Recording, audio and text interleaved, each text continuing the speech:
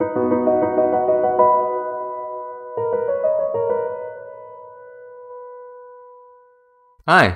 in this episode I'm going to introduce you to Substack's Browserify module.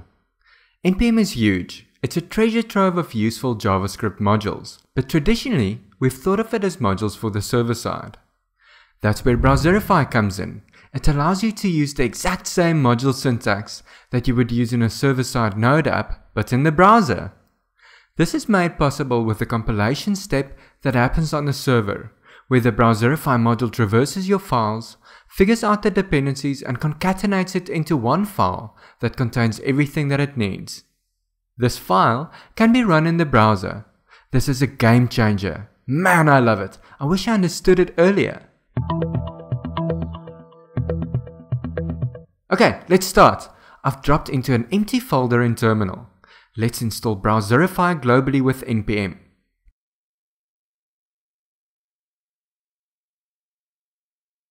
Cool. Browserify is an npm module and we want to use it to pull in other modules to the browser. So let's run npm init to create our package.json file. We're not going to publish this, so we just use all the defaults.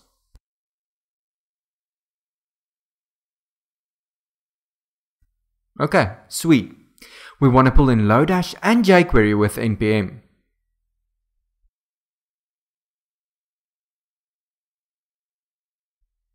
So now we've got a pretty standard folder with jQuery and Lodash modules installed. First we create a file called bundle.js. This file can be called anything, it doesn't matter. This is going to contain our code and also tell Browserify that we want to pull in the Node modules. Now we create an HTML file to illustrate how we can pull these npm modules into the browser.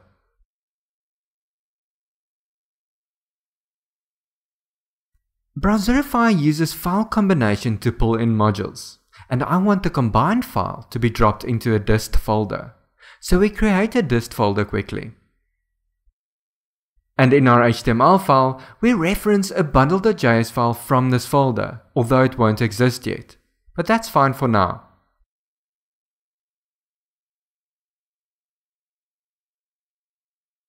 In our bundle.js file, we require Lodash exactly like you're used to with Node. We do the same for jQuery.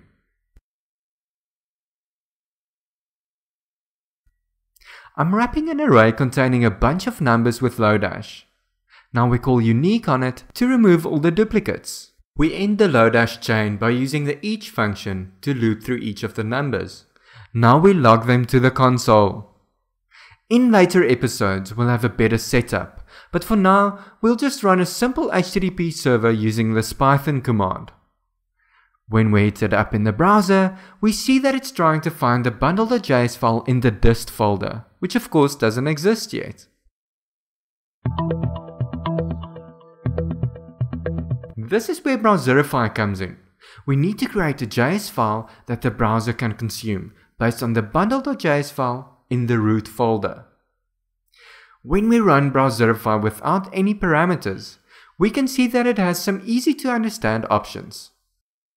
We are interested in the output parameter for this episode. We run Browserify specifying the bundle.js file as input and dist/bundle.js as the output.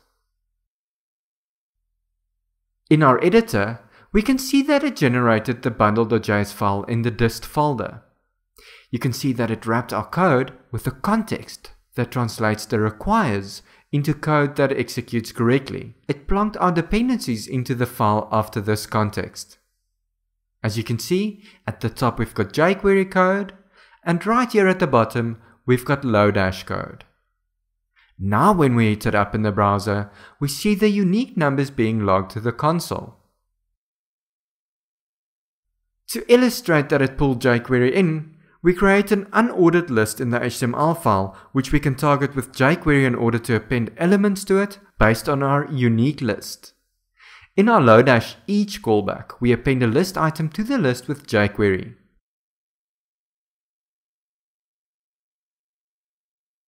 Now remember, we had to run a command to compile the file previously, and we've got to do it again.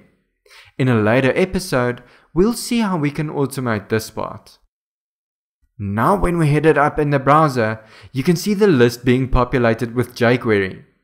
And that, folks, is Browserify at its simplest level. Browserify is extremely cool. I love it and you should too. In upcoming episodes, we're gonna have a look at better ways to introduce it to your workflow. See you next time.